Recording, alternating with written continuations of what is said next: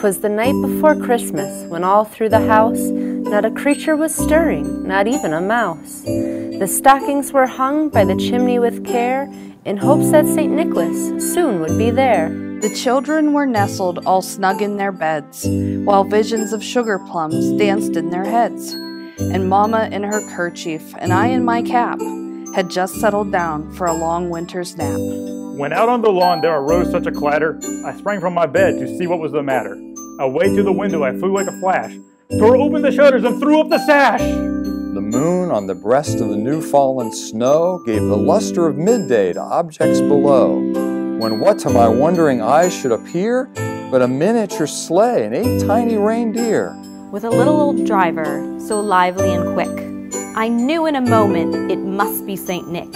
More rapid than eagles his coursers they came, and he whistled and shouted and called them by name. Now Dasher, now Dancer, now Prancer and Vixen, on Comet, on Cupid, on Donner and Blitzen, to the top of the porch, to the top of the wall. Now dash away, dash away, dash away all. As dry leaves that before the wild hurricane fly, when they meet with an obstacle, mount to the sky. So up to the housetop the coursers they flew, with the sleigh full of toys and St. Nicholas too. And then, in a twinkling, I heard on the roof the prancing and pawing of each little hoof. As I drew in my hand and was turning around, down the chimney St. Nicholas came with a bound. He was dressed all in fur from his head to his foot, and his clothes were all tarnished with ashes and soot. A bundle of toys he had flung on his back, and he looked like a peddler just opening his pack. His eyes, how they twinkled, his dimples, how merry. His cheeks were like roses, his nose like a cherry. His droll little mouth was drawn up like a bow, and the beard of his chin was as white as the snow.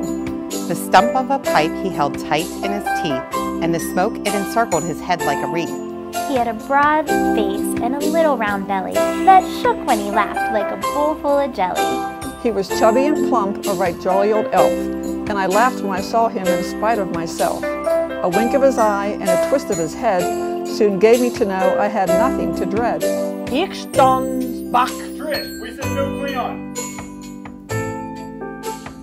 He spoke not a word, but went straight to his work, and filled all the stockings, then turned with a jerk. And laying his finger aside of his nose, and giving a nod, up the chimney he rose. He sprang to his sleigh, to his team gave a whistle, and away they all flew like the down of a thistle.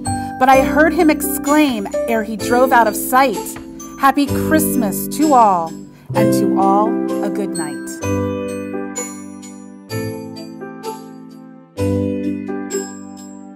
Merry Christmas. Merry Christmas. Happy holidays. Merry Christmas. Merry Christmas. Merry Christmas. Merry Christmas. Merry Christmas. Merry Christmas. Season's greetings. Happy holidays. Merry Christmas. Merry Christmas. Merry Christmas. Merry Christmas. Merry Christmas. Happy holidays. Merry Christmas, everybody. Happy holidays. Happy holidays from Penn Highlands.